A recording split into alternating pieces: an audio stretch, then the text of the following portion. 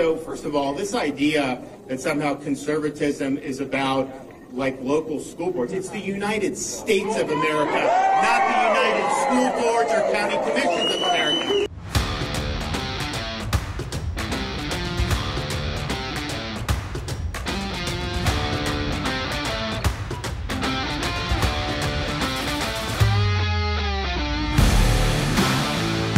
We've succeeded, and I think that people just don't want to recognize it because it challenges their narrative, it challenges their assumption, so they got to try to find a boogeyman. Maybe it's that there are black helicopters circling the Department of Health. If you believe that, I got a bridge in Brooklyn I'd like to sell you. Our idea is very simple. Our lawsuit says end, catch, and release. If they end, catch, and release and they reinstitute remain in Mexico and finish construction of the border wall, guess what?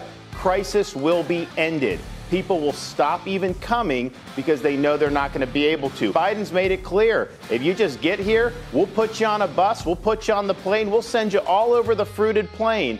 In Florida, we're going to do what's right.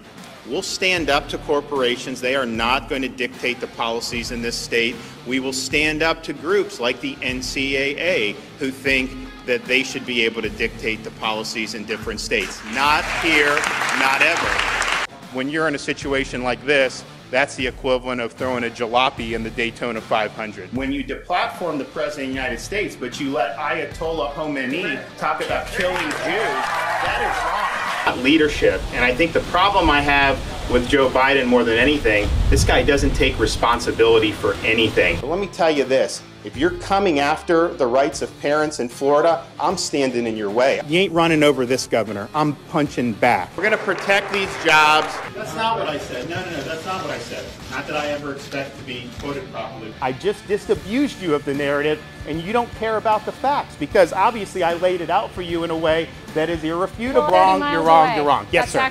They cut out everything that showed that their narrative was a piece of horse manure. I knew what they were doing was a lie. Everybody here knows what they were doing is a lie. You can't tell noble lies to try to get them to behave in a way that you think you want them to behave in. Why don't you do your job? Why don't you get this border secure? And until you do that, I don't want to hear a blip about COVID from you. He wants to have the government force kindergartners to wear masks in school. He doesn't believe the parents should have a say in that. He thinks that should be a decision for the government. Well, I can tell you in Florida, the parents are going to be the ones in charge of that decision.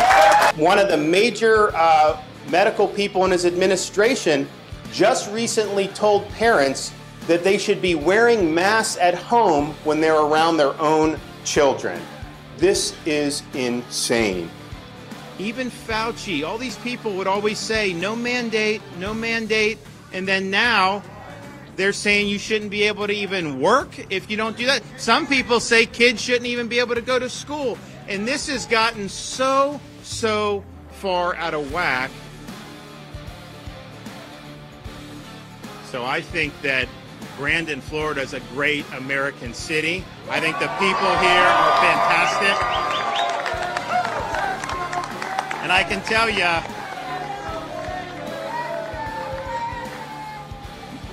my only negative on Brandon was when I was growing up playing baseball, they always used to beat us every year.